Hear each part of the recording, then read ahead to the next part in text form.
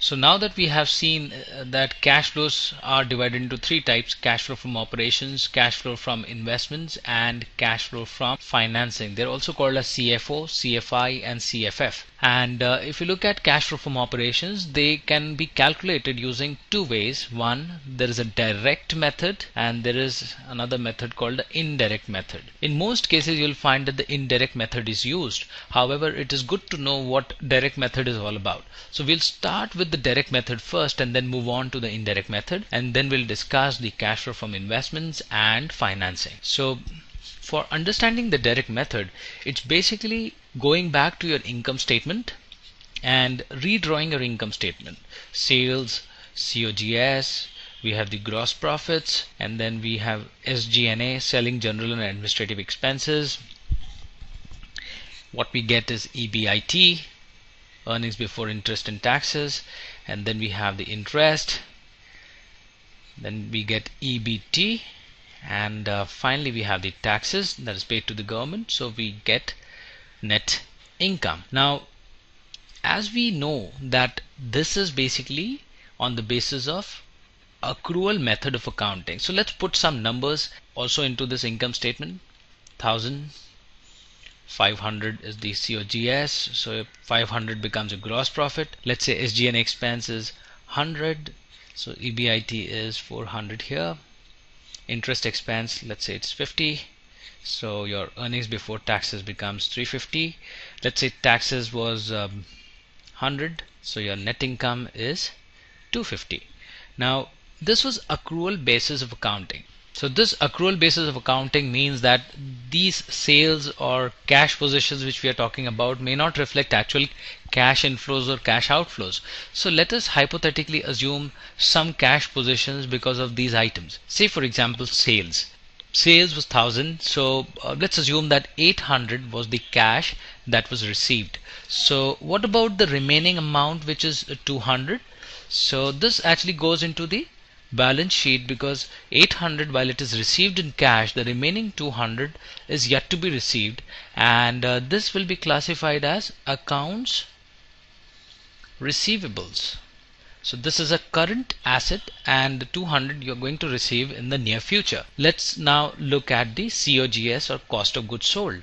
Let's assume that out of this 500 you have actually paid 400 during the year, and the remaining amount that was still left was 100.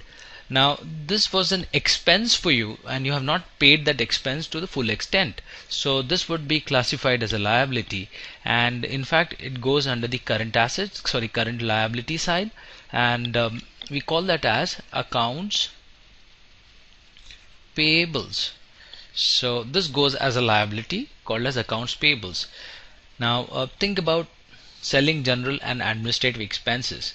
So these were 100 here. Let's assume that we have paid 50. So what happens to the remaining 50? Obviously these are expenses, so this will be recorded as current liability, and this goes under the heading called accrued expenses. Okay, accrued expenses. Interest, let's again assume that you have not paid this fully, you have paid only 25. The remaining 25 will be classified as current liability, and this will go as interest payable under the current liability section. What about taxes? Let's assume that some number was paid in cash. Let's assume that 50 was paid, and the remaining 50, which is the unpaid amount, will again go as current liability, and we'll call that as taxes payables. So what we have seen here is that because of the accrual method of accounting, it leads to two situations. One, there's a cash that is paid, and second, the unpaid portion is recorded in the balance sheet. So as we have seen, all these transactions have led to the creation of some balance sheet current assets or current liabilities. So let's now sum total the total amount of cash that we have. 800 less 400, so we are remaining 400, less 50, 350, so it becomes 325 here, so this comes out to be 275. So when we talk about the direct method of accounting, in fact we look at the income statement and we see how much of the cash has been received from individual items and how much has been the cash outgo, and we basically sum total that and call that as direct method of accounting or cash flows. Now, one very important thing that you must understand is that within the income statement you may sometimes find items which are not related to the operations of the business. So here we are assuming that all items here were anyways related to the core operations of the business. Some of the items may not be related to the core operations of the business. Say for example, sale of fixed assets.